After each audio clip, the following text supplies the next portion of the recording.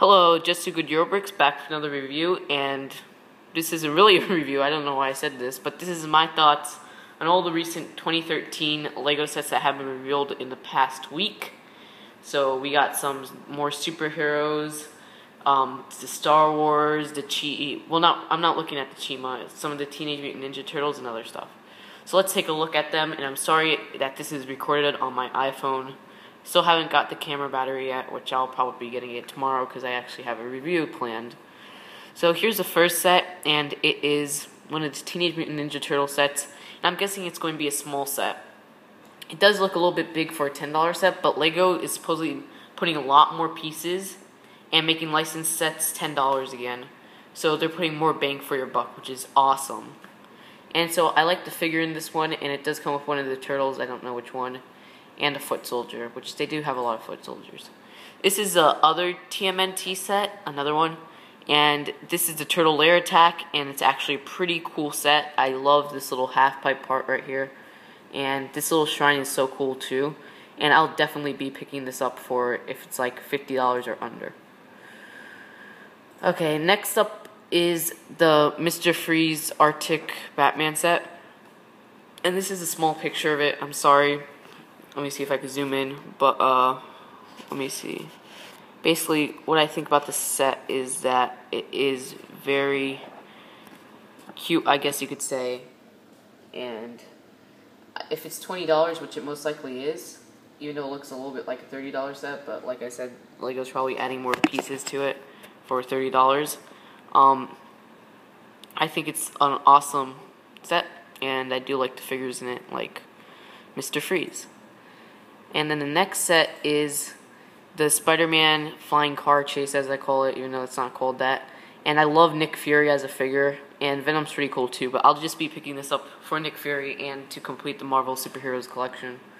So the flying car also looks cool, so I'll definitely be picking that up no matter what.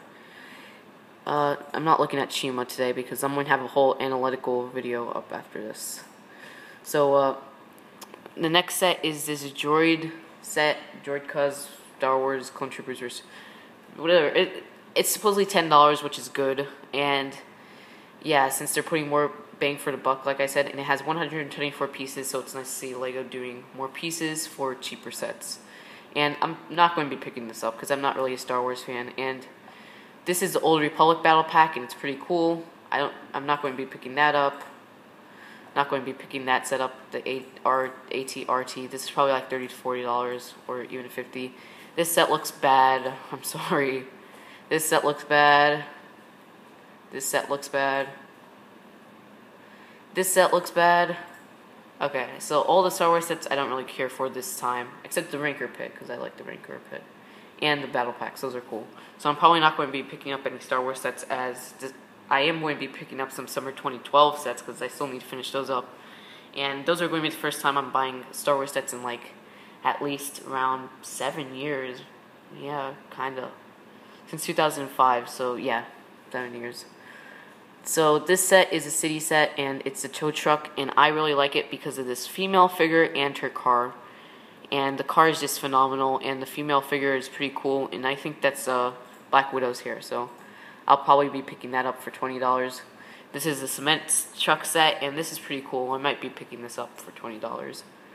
Then Technic, which I'm not even going to take a look at because that's just going to be a waste of time. Even though this, I think it's this one. This set is the most weirdest set, this hovercraft set, but I digress. Then the last set we're going to be taking a look at is the tank truck, and I think this set is okay. I mean, it's just one ununique figure, which I don't really like.